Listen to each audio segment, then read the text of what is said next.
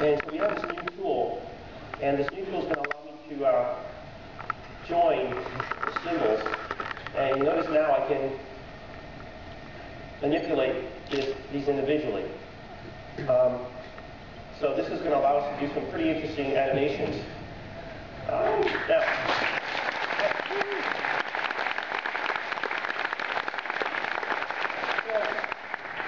So I'm going to show you now one thing that we haven't shown anywhere else. You'll be the first to see this. So you guys have any?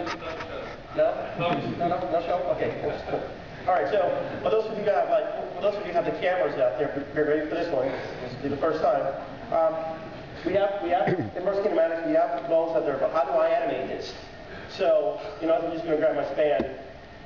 I'm going to move it.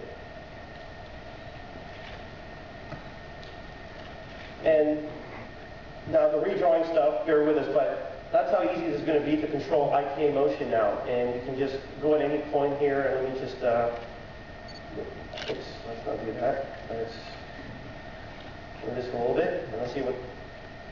So once we get it, obviously the redrawing stuff, so all you have to do now is literally move the span, move it any way you want, animate, and Flash does it for you. Notice no keyframing either, it's going to do auto keyframing. So we're trying to make it really, really simple for people to start playing around with it.